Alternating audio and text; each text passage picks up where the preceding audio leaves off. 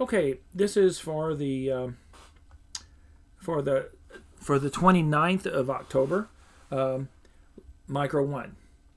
And I'm Dr. Morton, which you probably know.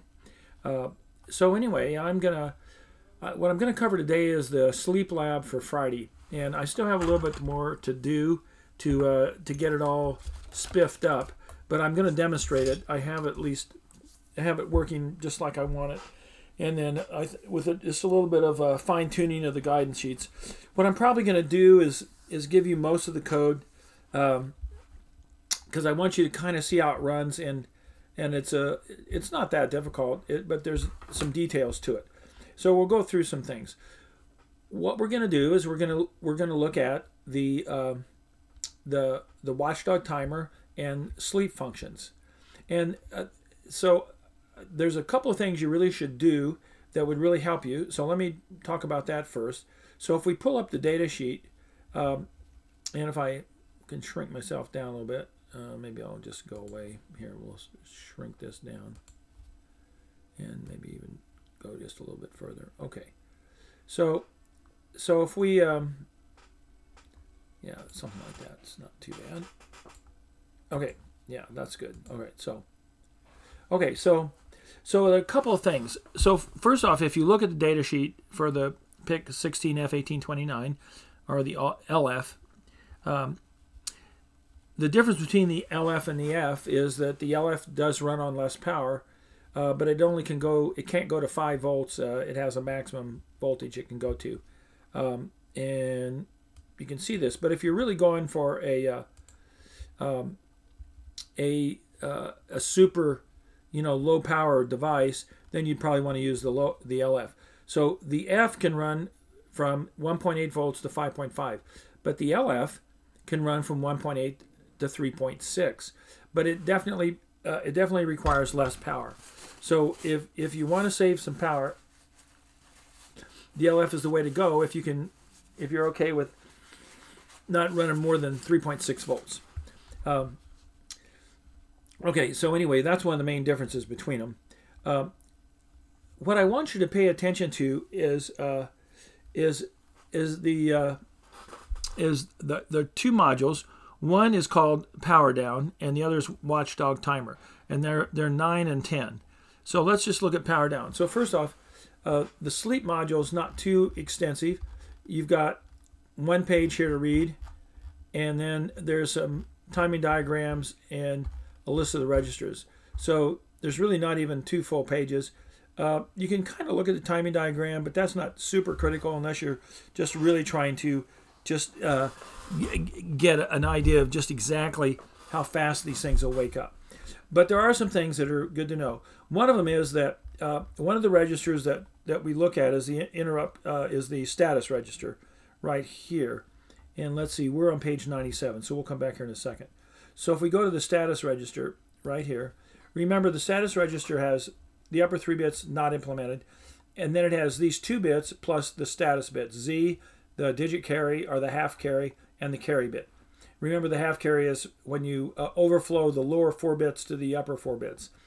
But the TO bit is the timeout bit, and it is a 1 after a power up or a clear watchdog timer instruction or a sleep instruction. And then on the power down bit, it's 0 when you execute the sleep instruction. And then when you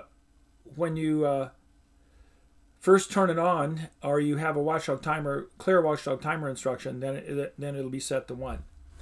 So these bits are somewhat helpful to figure out what's going on when you're coming in and out of sleep, whether you had an actual reset, or whether you woke up from sleep. And there are other things you can look at too. So just 2 pages, so you can read it. But let's just read through a little bit of this. So that's status. What did I see? 91. Well, never mind. We'll just go here.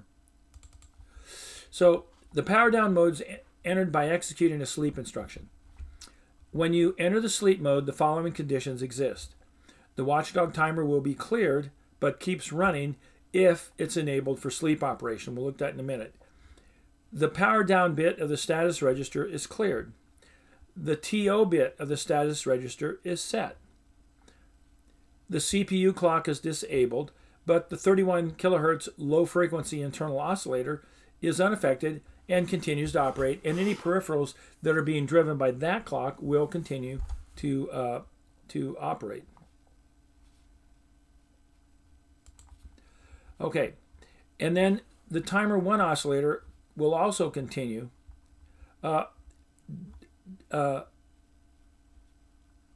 So it can continue to work too. The analog to digital converter is unaffected if its built-in dedicated FRC clock has been selected. And the capacitive sensing oscillator will also continue to operate. So you can have touch sensing that may be able to continue to work depending on how you set it up, even in sleep. The I/O ports will hold the status that they had, whether they were set high, set low, or whatever. But other resets besides the watchdog timer are not affected by sleep mode. All right, and then some steps you should take if you want to minimize current consumption in sleep. So the I/O pins should not be left floating. So they should be, if they're set to inputs, then you ought to have external pull-ups on them or external pull-downs. And it says that here in a minute. If you have external circuit that's sinking current from I/O pins, or internal circuitry that's sourcing current from I/O pins, this is going to add to your power drain. And any current draw from pins with internal weak pull-ups. So if you have the internal weak pull-ups turned on, you could have a little bit of power being drawn by those pins. And then any module using the 31 kilohertz low frequency internal oscillator will continue to run and draw power, and modules using the timer 1 oscillator will continue. So remember, you should always pull any of these I/O pins that have high impedance inputs. You should pull them high or low to minimize any switching currents that caused by these floating inputs. And there are some internal circuits that could be sourcing or sinking current, such as the digital to analog converter or the fixed voltage reference modules. They could be providing external voltage. When you wake up from sleep, there's several things that can wake it up. One of them is a reset, a brownout, or a power on reset. The watchdog timer, if it's enabled, can wake you up from sleep. And then any external interrupt can also wake up from sleep. And then interrupts that are driven by peripheral modules, assuming that the module is able to run during sleep, can also generate interrupts. So the first three actually generate a reset, but the last three just are a continuation of your program. So you'll leave sleep and you will resume execution for the instruction immediately after the sleep instruction. So when the sleep instruction is executed, the next instruction, the program counter +1, is prefetched. If the device wakes up for an interrupt event, the corresponding interrupt enable bit must be enabled. The wake up will occur regardless of the global interrupt enable bit. If the GIE is disabled, then the device it'll wake up from the interrupt, but it won't execute an interrupt routine. It'll just continue execution from the instruction after the sleep. On the other hand, if the global interrupt enable bit is enabled, then the device will execute the very next instruction after the sleep instruction, and then after that one instruction, it will enter the interrupt service routine. So I'll show you where we'll actually see that occur. We'll see that occur in our program. And if for some reason you don't want the next instruction executed, you can always follow the sleep instruction with a no operation instruction. The watchdog timer is cleared when the device wakes up from sleep, regardless of the source of the wake up. And then when global interrupts are disabled, which means the GIE bit's cleared, but the interrupt enable bit for that interrupt source is enabled, and the interrupt flag bit is set, one of the following will occur. If the interrupt occurs before the execution of a sleep instruction, then the sleep instruction won't be executed. It'll just execute as a no-op. But if the watchdog timer the watchdog timer and the watchdog timer will not be cleared, the TO bit of the status register won't be set, and the power down bit will not be cleared.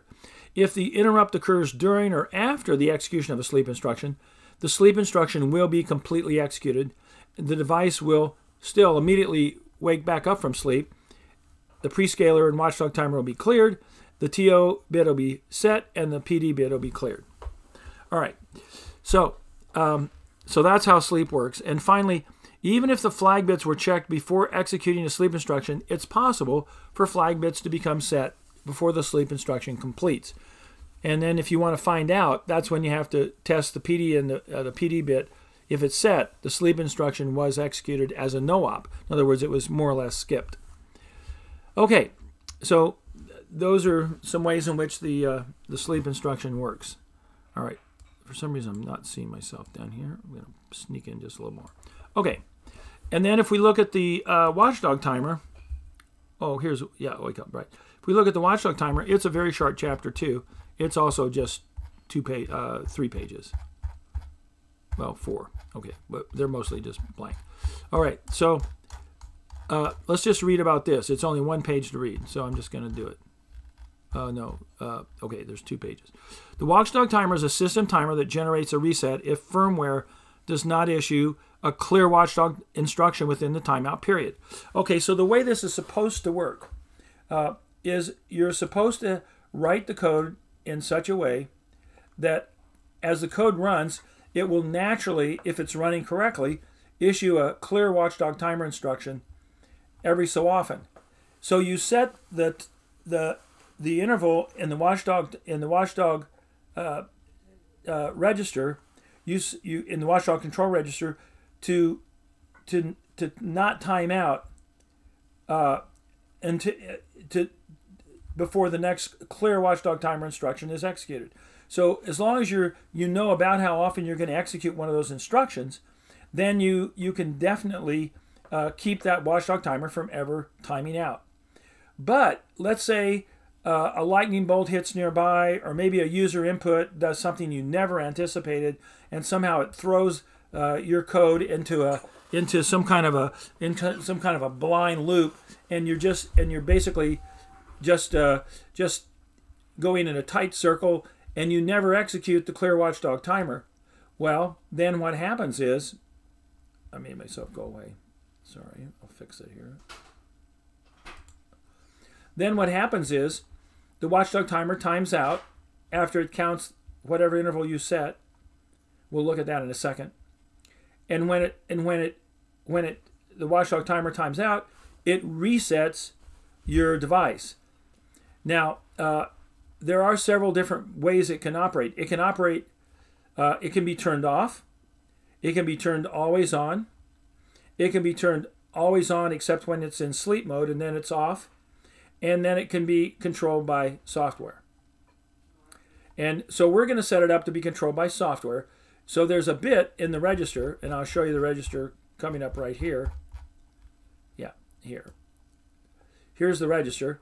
This is the watchdog timer control register, and it only has 6 bits. Doesn't have 8 because these upper 2 are not implemented. It has a 5-bit register that allows you to pick a bunch of these prescale values, and we'll look at those in just a second. And then it has the lower order bit is this software watchdog timer enable bit. Now, when you the way you get this to work is you have to set the configuration word. So if we go to device configuration, the configuration words, the one that we have to deal with here is this is configuration word 1. It's this watchdog timer enable word right here. This one right here. And if you look at this, what it says is it's a 2-bit field, and you get 4 choices. You can enable it. You can disable it. So if you enable it, it's always on. If you disable it, it's always off. You can enable it to run whenever the chip is running, but to not run in sleep with this setting. And finally, you can put it in this SWD-TEN status, where you can control it with that software bit in the Watchdog control register. And that's what we're going to select. Now I'll show you that in a little minute. All right, if we go back up here to the Watchdog timer again. So there's kind of the block diagram, but we'll look at. So the Watchdog timer derives its time base from the 31 kilohertz low frequency internal oscillator. And this oscillator operates in sleep or when you're woken up, operates all the time. The Watchdog timer operating modes. So here they are, always on. So when the WDTE bit of the config word 1 is set, it's always on. And it's also on during sleep. The Watchdog timer, you can set it so it's off in sleep, but otherwise on. And you can set it so it's controlled by software. And you can set it so it's off all the time. And here are the different operating modes. Here are the 4 different settings. And the software enable, they're all don't cares except when you choose this setting, which allows you to turn it on and off in software by changing this bit in the Watchdog configuration register. But in this case, it's active all the time, including in sleep if you enable it. All right, so that's probably all you really need to know about the Watchdog timer, except these bits. So there's 5 bits here, and look at the range. You can set it from a timeout interval of 1 millisecond all the way down to a timeout interval of 256 seconds, which I think is a little less than just a little over 4 minutes. 256 seconds, so about 4 minutes. So that's a little over 4. So that's a really long time. And then this last bit is that's your software enable bit. So that's what your software can turn on and off to be able to control the Watchdog timer. And for this lab, we want to do that. So that's why we're going to use that configuration word setting. And then in our software, we're going to turn this bit on. We're going to set this bit and clear this bit. When it is set, when you've chosen the right setting in the configuration word, this bit is considered. If it's 1, the Watchdog timer is on, and if it's 0, the Watchdog timer is off. Any of the other 3 settings in the configuration word, this bit's ignored. And these timings they're a little bit arbitrary because they're approximate, because the Watchdog timer is based on the 31 kilohertz low frequency internal oscillator, which can be off a hair. But since you're counting it many times, your 2 to the 23 pre-scaling, those slight errors can affect it by a few seconds potentially. Okay, all right. So that's all the data sheet I wanted to look at. Now, a couple of other things. So we're going to use the CR2102 UART to USB dongle, and we're going to create a window right here, and this one's already kind of set up. But I think what I'll do is turn this off right now, and I'll just restart it. Okay, and then to set this up, what you need to do is you right-click on the start thing, go up to Device Manager, click on that. It opens up this. If you don't see the ports, then you pull down View and click on Show Hidden Devices. But here they were already shown. For some reason, it was good because I looked at it earlier. Notice that it's not grayed out. It shows up dark, and it says Silicon Labs CP210X USB to UART bridge. So that's our little dongle, and in my case, it's set for COM7. All right, and usually, even when you change USB jacks, it's still actually set for that same setting. So now you bring up PuTTY, And you may have to download it because Blackboard's now not letting you download it at all from Blackboard. It won't let me host executables for some strange reason. All right, so there we go. And then it comes up, and I'm going to just put it over here somewhere. And then I have a little table. If we go into Blackboard, here we are. You can see, invalid file. Yeah, it's invalid because they don't want an executable. My file's fine. It's their problem, not mine. But anyway, it let us use it in Lab 6, and now they put this thing up, which really is slightly irritating. And I think when you guys look at it, you won't even see it. It's just gone. So you have to download it, and you can use any terminal program you want. But PuTTY's super easy, and it's small, and it's a good choice. All right, so here we are with the Sleep Lab. And so if you do the addendum, okay, it timed out. So let's redo this.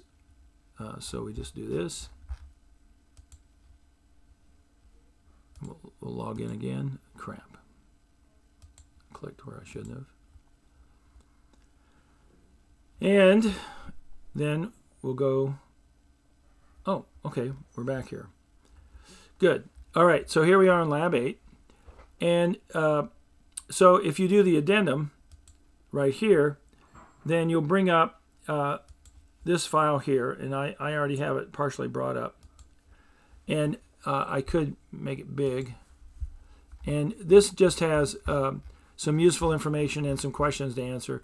I haven't finished it. I need to modify it a little bit.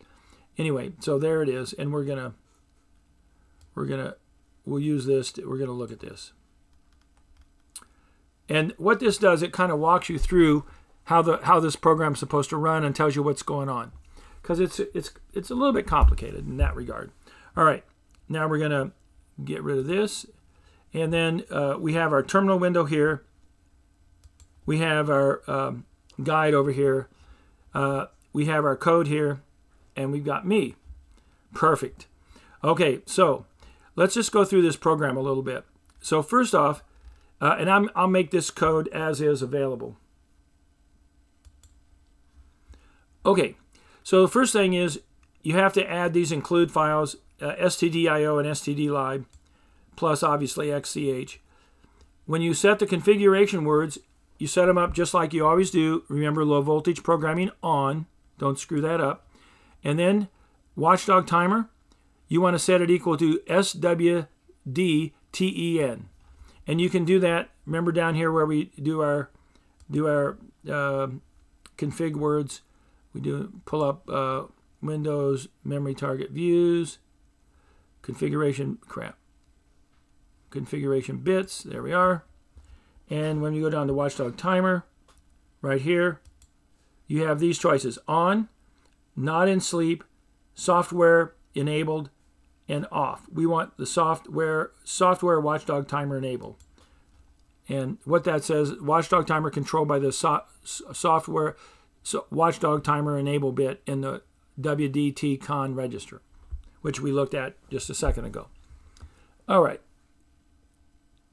Okay, and we will get rid of this. Okay, and pull back our various things. All right, this fell down somehow. Okay, so here is our, I'm going to shrink this a little bit. Okay. Now, so that's our configuration stuff. The rest of it's the same.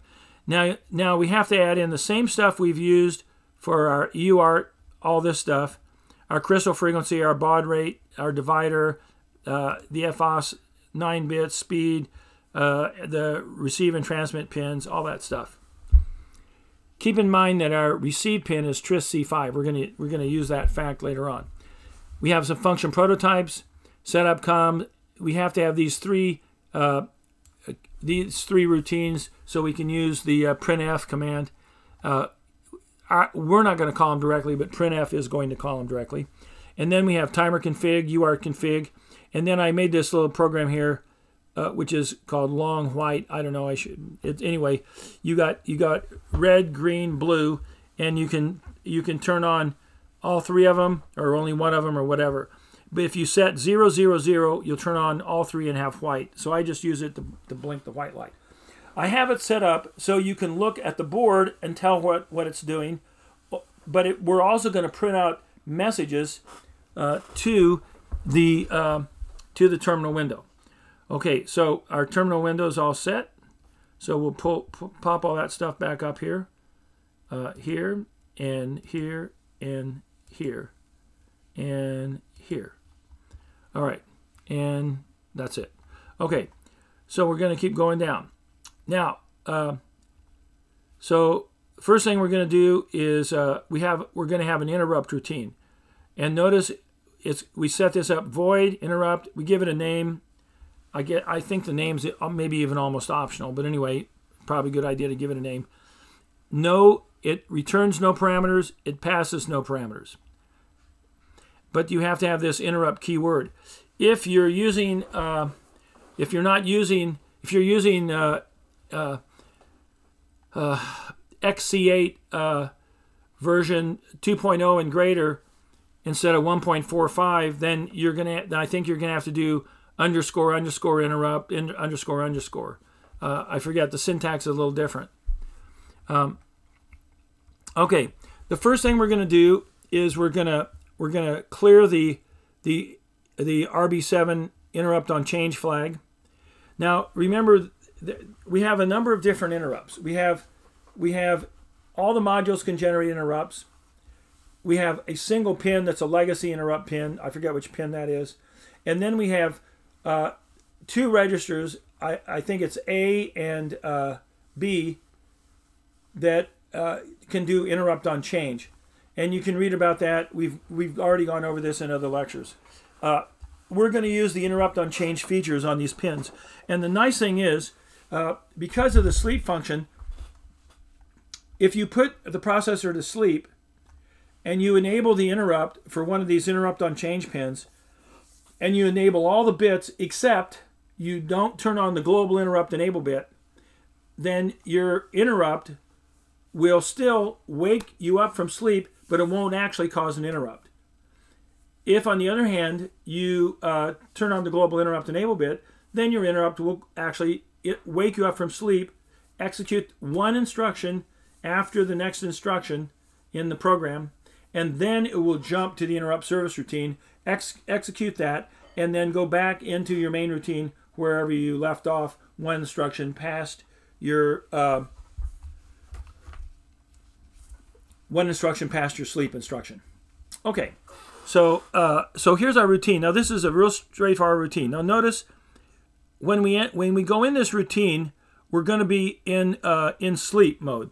Now in every case in sleep mode, we turn on the blue LED and leave it on until sleep is over. And when sleep is over, we turn off the blue LED. But interestingly, when I originally wrote this, I put in this instruction here, lat2 equals 1, which basically is one way to turn off the blue LED. But I've commented it out because when we do this part, remember that it's going to execute one instruction in the main routine after the sleep instruction, only one. And then it's going to jump to the interrupt service routine and continue. And so just in order to make sure it's really doing that, I put this instruction turning off the blue LED right after the sleep instruction in the code. In fact, I'll show you where it is. It's right down here on the third sleep. When we wake up, the first instruction it's going to execute is LATA2 equals 1. That turns off the blue LED. And then it's going to jump to the interrupt routine up here. And in the interrupt routine, it's going to flash the red LED, which is lat6, I'm sorry, yes, C6, the red LED. It's going to turn it on, wait a half a second, turn it off, wait a half a second, turn it on, wait a half a second, off half a second, on half a second, off half a second, on half a second, off for 3/4 of a second, and then, on for 3/4 and off for 3/4, whatever. It's going to flash it 4 times. The last flash is going to be 50% longer, and you should be able to notice that. It's going to flash it 1, 2, 3, four. 1, 2, 3, 4 times, and going to end with it's off. Now, if that latch 2 instruction after the sleep instruction doesn't execute, then you'll have the blue and the red on, and you'll see kind of a purplish, and you won't see pure red. So if you see pure red, you know that instruction immediately after the sleep instruction did get executed, and then it jumped into the interrupt service routine. So I want you to watch for that. Okay, and in fact that is what happens, but you can watch and see. And then when it finishes the interrupt service routine, it's going to print in the ISR, and then it's going to return. And the other thing it is going to do at the very beginning, it's going to clear the flag in the interrupt on change register for the B port, and it's going to clear the RB7 flag. There's a different flag for each pin, and it's going to clear the one for pin 7. Okay, so this will be kind of interesting. What I want you to look for is if it doesn't behave like you'd expect it to. All right, so now here's our main routine. We're going to set up for 4 megahertz like we always do. We're going to set up the APFCON register to redirect RC4 and RC5 for the UART because those are the pins that are actually connected on our Viva board. Hardwired to 4 and 5 to the CP2102 dongle. And then we're going to clear the ANSEL registers, and we're going to set the TRIS register A and C for all outputs, but we're going to set up the B register. We're going to set up bit 7 as an input and bit 5 as an input. Now, bit 7 is our push button, but we're going to use RB5 in a special way I'll talk about in just a minute. Okay, now we're going to go through 4 phases, and this is what it's going to look like. Maybe I'll make this a little bit bigger to start with, and maybe we'll blow it up here just a little bit more. Okay, now, so what happens is we start, and we're going to print a start message, and the blue light's going to go on for 2 seconds, the first time only. Well, actually, first the green light's going to come on. I think I didn't. I should. Maybe I even changed that. I think I think it's the green light. So sorry.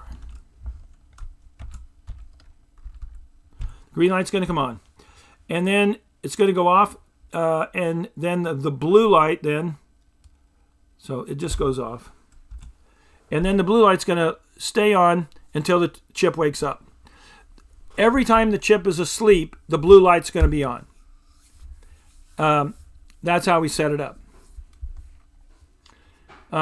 Then, so the blue light will be on, and in the first sleep mode, we're gonna have the watchdog timer turned on by setting the bit in the watchdog timer control register that turns it on, which means it's going to be on when the chip is running, and it's going to be on during sleep. And we're going to configure the watchdog timer register for an 8-second pre-scale time, so that after 8 seconds, about, it will wake up. Okay, so what happens is if you can wake it up by 2 methods. By waiting 8 seconds, and the watchdog timer will time out and wake it up automatically, or you can push the button. Now we could change that time from 8 seconds to 256 seconds if we wanted to, or any value in between. That was one of the values in that register, which you probably remember looks like this. Okay, so all the way from 1 millisecond to 256 seconds. All right. Now, the next thing that's going to happen is that we're going to go into we're going to go to sleep the second time. And the blue light will blink once, and then we're going to turn off the watchdog timer, and then we're going to go to sleep the second time. The blue light will be on again, and it'll stay on until we wake up. And the only way to wake it up this time is with an interrupt. and the only interrupt that's active is going to be the push button RB7 interrupt on change interrupt. So when you push RB7, it will interrupt it and wake it up. And then you're going to get a couple of white blinks, and the white will flash 2 times, and then you're going to go into sleep 3. The blue light will blink a couple times, and then now we're going to enable the global interrupt bit in when we go to sleep the 3rd time. And we're going to set it up so that we'll have either the positive or negative edge. Both edges will be enabled for RB7, so that regardless of what happens on the button, we should get an interrupt. The button will cause the processor to wake up from sleep, execute the one instruction after the sleep instruction, and then jump to the interrupt service routine, where it's going to clear the flag, and it's going to blink red 4 times. Now I want you to watch carefully and tell me if you notice something weird happens here. And at the end, after it finishes blinking 4 times, it's going to print in the interrupt routine. And then when it comes back, it's going to print interrupt routine completed. And then the white light's going to blink 4 times, and then we're going to go into the fourth part. The fourth part, sleep 4, is a little different. What we're going to do in sleep 4 is we're going to put it to sleep, but we're not going to use RB7. We're going to turn it off. So you can punch RB7 all you want. It's not going to wake it up. But if you go into the window, to the putty window here, and you put your cursor in here and you type a character, you won't see the character displayed on the screen, because when it receives characters, it displays them, but when it transmits characters, it doesn't automatically echo them on the screen. You don't see them, but it does send the character out. Only push one button one time. And the way I've set the program up is, if you put in a capital P, my first initial, then it'll recognize that and flash white 4 times and start the program over. But if you put in any other character, including the lowercase p, it won't recognize it, and it'll put the processor back to sleep. And then if you punch in another character, it'll check that to see if it's a capital P. If it's not, it goes back to sleep. And it'll stay basically just going right back into sleep mode until you press capital P, in which case it'll wake up permanently and then start the program over. Okay, and that's all there is. Now your challenge is to set it up so that it'll do that for your middle name, or your initial, not your name, just your initial, one character. Now what's interesting is the UART can, if it's properly configured, the UART can generate an interrupt during sleep, but only if you're in synchronous mode. And we don't use our UART in synchronous mode. We use it in asynchronous. And so because we use it in asynchronous mode, it cannot receive a character, which is kind of sad. So I thought, well, darn, I really wanted to use the terminal window, your desktop or laptop. I want you to be able to type a character on that and wake your PIC-board up. And I scratched my head and, kind of thought about it. And I thought, oh, I know how I can do that. And here's what I did. I connect a wire from the pin that receives the command from the USB dongle to the UART. And that happens to be our RC5. So I connect a wire from RC5 to RB5. And I configured RB5 to be an interrupt on change pin. So instead of using RB7, I'm using RB5. And now, when the character comes in, that causes a brief pulse.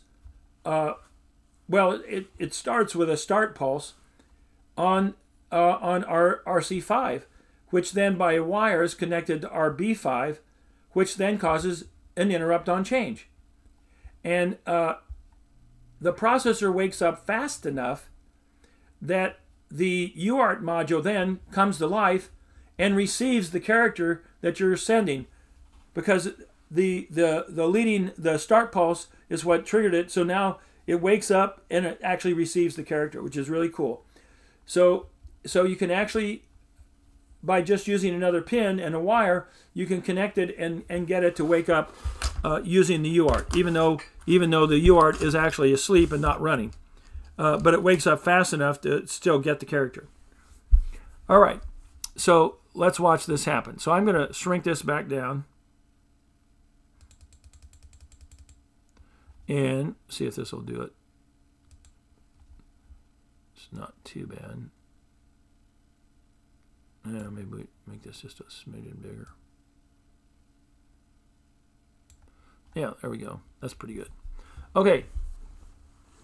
And let's bring me in here too. Okay, so let me just go through the program one time so you can see.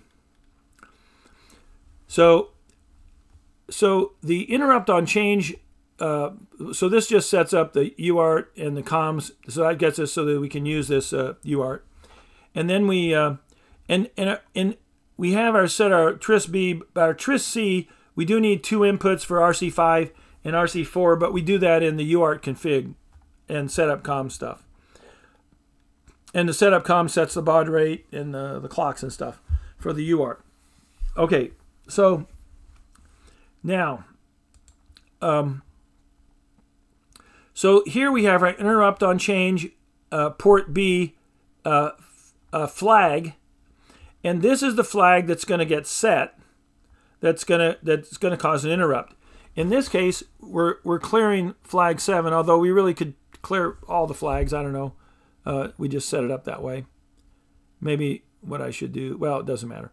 And then we set interrupt on change for port B, the negative edge for pin 7. And that's what 0x80 is. That enables pin 7. We set the bit for the negative. There's a negative edge register for port B and a positive edge register for port B. And we could set the positive edge register too. And then we set the interrupt control. We enable interrupt on change interrupts, but we don't enable the global interrupts, so there won't be an interrupt yet. But we'll do that in step 3, in part 3. Okay, now here's our infinite while loop. And then we go ahead and we put 1B into the watchdog timer control register, which starts the watchdog timer. It sets the low order bit, which is that software controlled bit to turn it on and off, and it puts the count of it puts 01101 in, which gives us an interval of about 8 seconds. Okay, so we could have picked 16 seconds or 4 seconds or whatever. All right, now we go ahead and these are our LEDs, LATA5, LATA2, and LATC6. So A5, A2, and C6, green, blue, red. So we turn on the green for 2 seconds, and that indicates go. And then we do a 2-second delay here. We use the delay function, underscore, underscore, delay, underscore, millisecond, 2000. So that's 2 seconds. Then we turn the green off, and then we print this message, a couple of carriage returns and line feeds, top of while loop, part 1. Okay, so that gets printed. And then we enable the interrupt on change on the push button neg edge, and we clear the flag again. And then we blink the blue LED once, and then we print first sleep, wake with push button or watchdog timer timeout. And then we turn on the blue LED and we issue the sleep command right here. We go to sleep, and if 8 seconds expires, then the watchdog timer will wake us up. And if we push the push button will wake us up. So here we go ahead and we just wait 8 seconds and let that wake us up. But either way, we can tell which one did it. As soon as we wake up, we turn off the blue LED, and then we check the interrupt on change port B flag for bit 7, and if it's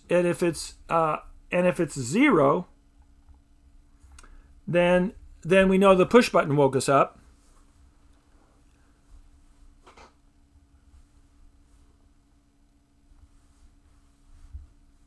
Well, we end it with 1. Sorry, if it's 1.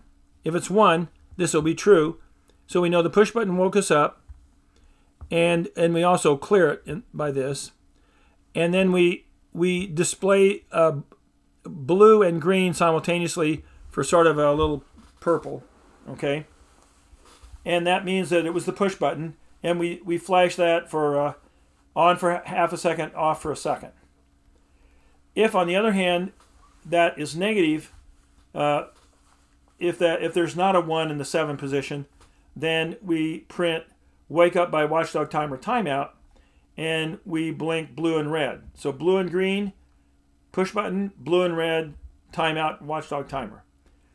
Okay, and now we clear all of the port B interrupt on change flags. We really only should have to clear bit 7. But we clear them all anyway. And then, let's see, I'll bring, well. And then we, I think I can probably go up here. Okay. And then we blink the blue LED twice. We print ready for part 2, blink the blue LED twice. And we turn off the watchdog timer so it's not going to time out. And then we print second sleep, only push button wakes up. Turn on the blue LED, we leave it on, go to sleep. Now we stay asleep. As long as we stay asleep, basically the only way we've set up to wake it up is to push the push button, RB7.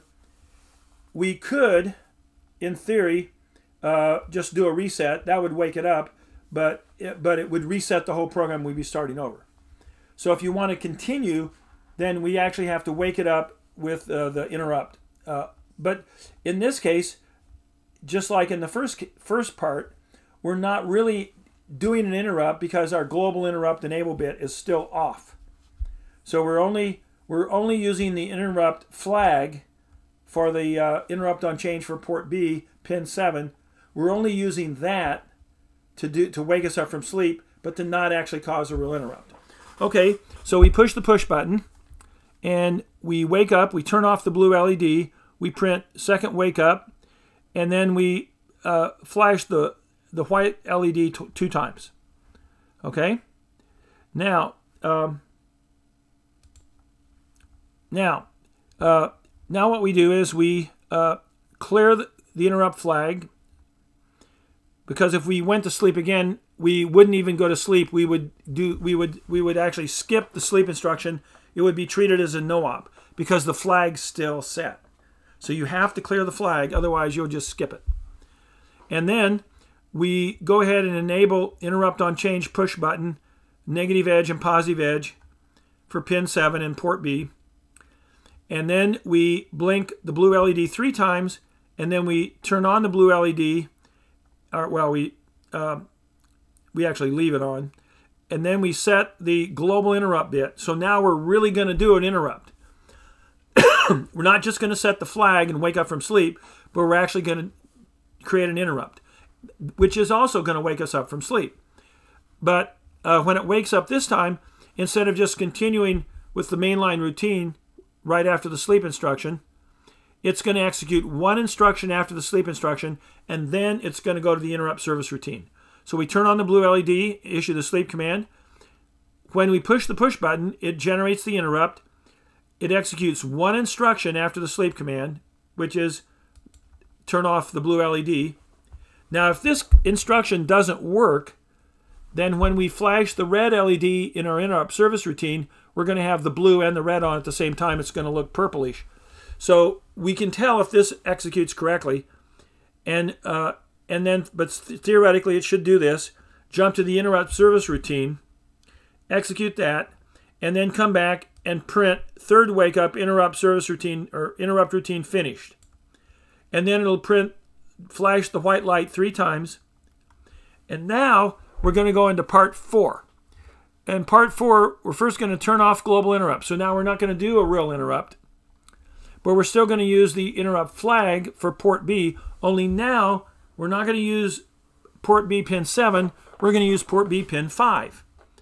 And so here we're going to do, we're going to clear the flag, we're going to disable the positive edge on RB7, and we should actually disable the negative edge too. Oh, well, we do it, down here we do it anyway. Here we write the positive edge and the negative edge, so actually we don't even need this. So I'm going to get rid of this. Don't need this. So we clear all the flags, and then and they have to be cleared anyway, or we would have gotten another interrupt anyhow. And so then we do an interrupt on change for the positive edge and the negative edge for pin 5. So we write 20, hex 20 to the port, hex 20 to the port for the positive edge port and the negative edge port. And then for this is RB5, not RB7. For RB7 we have to write 80, right? But we write 20 here, so that only turns on the interrupt on change on RB5. So now you can push the push button till you're blue in the face. It won't do anything. And then we enable the interrupt on change interrupts, but we leave the GIE bit off, so we're not actually going to get an interrupt. And then we create this little loop, which is really the code I kind of wanted you to write, but I'm just going to throw it in here anyway. So it's a do-while loop, okay? It's a do-while loop right here. The while is controlled by letter not equal to, in my case, capital P.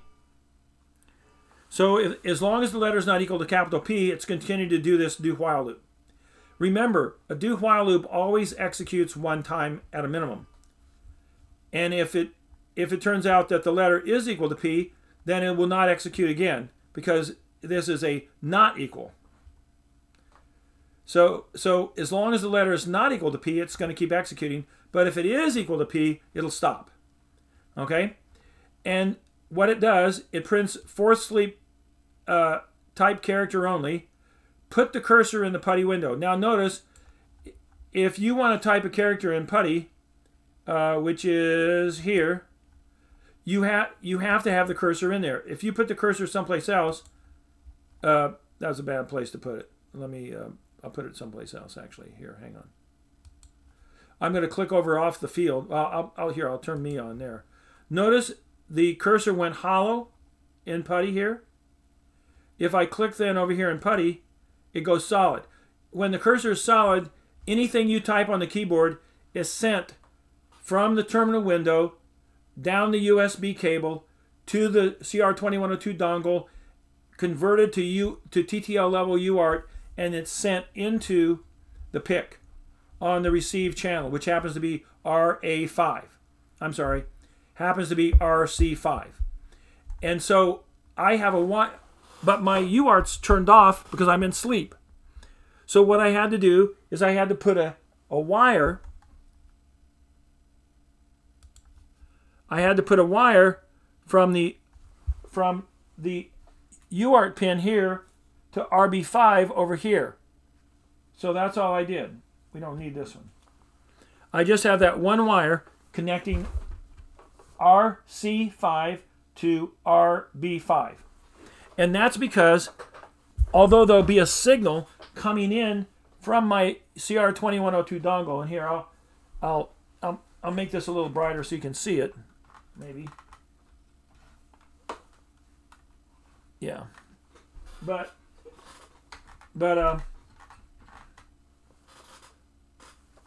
so my dongle here will send the information into the PIC, but because it's in sleep, the module's not working.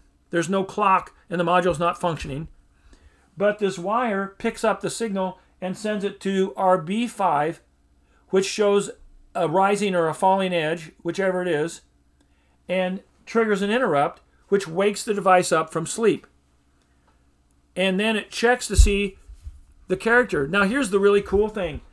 It wakes it up fast enough to receive the rest of the pulses that come in, and it actually decodes the character correctly. Really amazing. So that's how it works. All right, so now, and then if it matches, then it's going to drop through and not execute this again. But as long as it doesn't match, it'll keep doing this until it finally matches. Okay, now I'm going to demonstrate it. I think I'm going to maybe blow these things up a little bit bigger. I don't really need... Oops. Yeah, here we go. There's putty.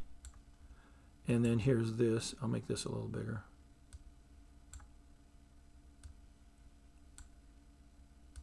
Yeah. Okay.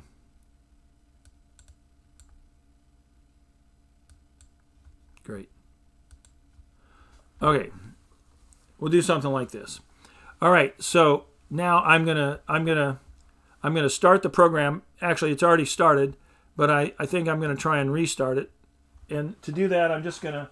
I don't want to change the RB7, but I'm gonna plug this in, and I'm gonna go over here, and I'm just gonna use it to simulate. Okay, it's in reset now. I'm doing a manual reset basically, and now it prints out top of the while loop, part 1, first sleep, wake with push button or watchdog timer timeout. So I'm not going to do anything, and after 8 seconds it should time out. There it was. Wake up by watchdog timer timeout. Now we're ready for part 2. Second sleep. Now it's sleep again because it's in blue. Only the push button wakes it up. So now I'm going to go down here and I'm going to push the push button. You can see my little finger there. And then it's going to flash white twice. And then it's going to, it prints second wake up. And then it's going to blink the blue 2 times. And then it's going to go to sleep again. Push the button again to ISR after, and then it's going to execute that one instruction. And then it's going to jump to the ISR. Okay? So I have to push the push button again. It's going to blink red 4 times. 1, 2, 3, 4. It did it again. Why did it do it twice? Notice it actually printed in the ISR 2 times. So it executed the interrupt service routine twice. Why did it do that? And then it printed third wake up, interrupt service routine finished. Fourth sleep, type a character only, put the cursor in the putty window. Okay, I'm going to click in here, and then I'm going to put in an X. Okay, it read the X, woke it up, but because the X was not the right character, it went back to sleep. For sleep, type character only. So now let me put in an A. I'll put in a capital A. Okay, great. Type character only, capital A again. We'll do another one. There's another one. For some reason, I'm getting an extra thing in here. I don't know what's up with that. I think it wakes up so fast it does it twice. Let me see if I can. No, I don't know. Anyway, I guess it reads it. I'm not sure why it does that. I'll plead ignorance. All right, now I'm going to put in a lowercase p. Didn't like that. It only printed out one of those, so don't ask me. And now I'm going to put in. A capital P. And can't tell it from the lowercase p really, but you can see it's flashing white 4 times, and it's going to start over. Top of loop, first sleep, and it's ready to do it all over again. All right, so that's pretty much the entire demonstration. So, and it already timed out. It's ready for the second sleep. So hopefully you can see that the watchdog timer and sleep functions are pretty powerful. There's all sorts of really interesting things you can do. You're totally welcome to use the Watchdog timer in your project. You're totally welcome to use sleep in your project. That would also be cool. So do whatever you want. And you can use your desktop to wake it up. So you can actually put your pick to sleep, and the power that it's drawing will go down to a fairly low level. Now I actually measured the power. I won't do it tonight because it's getting late. But the actual power savings is, the way it's configured here is pretty minimal because we're sucking so much power already through the stupid thing. Maybe I will do it. It would just take a second to do it. It's not a big deal. Let's see. I think I have. Let me pause this a second. Should be able to do it real easily. Okay, so what you can see now is I've got my meter here, and it's actually in sleep, but the LED is drawing a lot of power. So I could change the code and cut that off, but I think what I'll do is just leave it alone. But when it goes off, you'll see this. So when it comes out of sleep, you'll see that it spikes up a little bit. So let's punch the push button here, and you'll see it goes up 70, and then when it goes back to sleep, you'll see it drops down.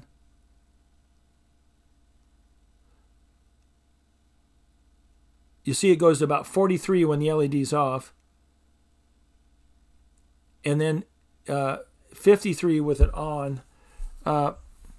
So it would be, anyway. What it doesn't really show you is a big savings. Now, why is that? Well, this setup is far from ideal for our purposes. One of the problems here is that that we have two linear regulators that are being controlled by the battery. Now, if I take the battery out of the circuit, then you're going to see no power at all because I'm measuring the power going through this input. So if I take this out, it should go practically to zero. Yeah. So there's really no power going through there now. There's still a little bit. There's 5 milliamps going through because again, the only way to cut that off is to unplug the battery completely. Which if I do that, it should go down to zero. Yeah, which it does. So now you can see I've unplugged it. But if I plug it back in, even without it doing anything at all, I'm losing 6 milliamps in the two regulators without drawing any current whatsoever. Now, if I put it on 3.3 volts, and let's do the same thing over. Yeah, you can see it is a little lower now. Now it's showing 33, and then we'll see when it comes out of this that. It goes down to like 31, so it's definitely a little lower power there. So certainly the voltage you run this at definitely changes how much power it uses. That's pretty obvious. Yeah, you probably couldn't see, but so this is only 33 milliamps now running at 3.3 volts.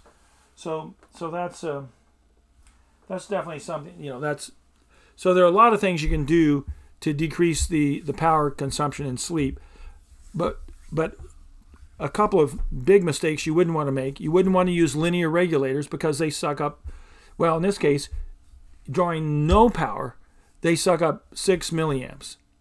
And then when they draw power, those regulators actually kill a lot of the power. Now, we could measure it.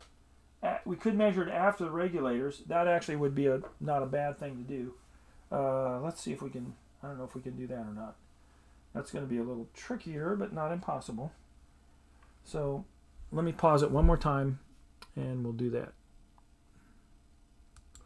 Okay, now you can see what I've done. I went to banana clips here, changed them out to little alligator clips or little clips, and I've just instead of using the shorting block across the regulator, I'm just using I'm putting the meter to connect the power. So it's currently drawing 5 milliamps. Now that's in sleep. So it's actually, that's pretty good actually. Now when it comes out of sleep, you'll see the LED takes about 3 milliamps. So if you figure, if you subtract the 3 milliamps, it's drawing about 2 milliamps in sleep. Yeah, 2 milliamps in sleep, and yeah, that looks like about what it's drawing. And then when it comes out, you'll see the power definitely picks up to about 11, 12, 9, 13, somewhere in there, 13 milliamps. And of course, a lot of that's got to do with the LEDs. The LEDs are power hungry compared to the micro. The micro is only drawing, here in sleep, it's drawing about 2 milliamps. That's really what it looks like. So that's pretty cool. So you can see it does really cut the power down quite a bit. Okay, I think we'll quit with that, and we will see you then. Let's see. On Tuesday, hopefully everybody submitted their proposal, and I'm going to be reviewing those. I will do a little quiz for this video as well, and then we'll do this sleep lab on Friday. And I will post a brand new. I'll clean up the documents, so if you download them before Friday morning, they may not be. I may not have uploaded the new ones yet. I'll hopefully get it done by late tomorrow night. All right, talk to you later.